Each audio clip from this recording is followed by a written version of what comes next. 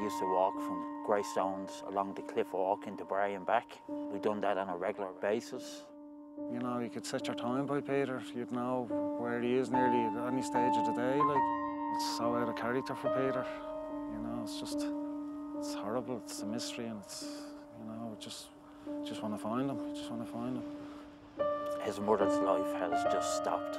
She's 76 years of age, and every time we go into the house, she's just crying all the time. If you're out there, Peter, and you're watching this, just come on, like, you know. You're missed by so many people love you.